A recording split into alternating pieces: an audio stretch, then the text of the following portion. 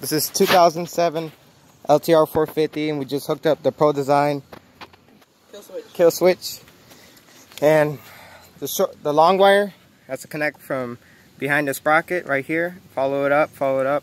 Take your seat off, take your fenders off, and you slice the white wire next to the blue wire and hook your long wire up to there. I had to put a little extra piece of speaker wire to make the switch reach. And then you come to the front, and then I ran the short wire.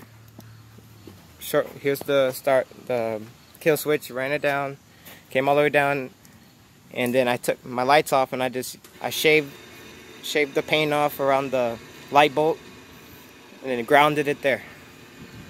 And then that's the end.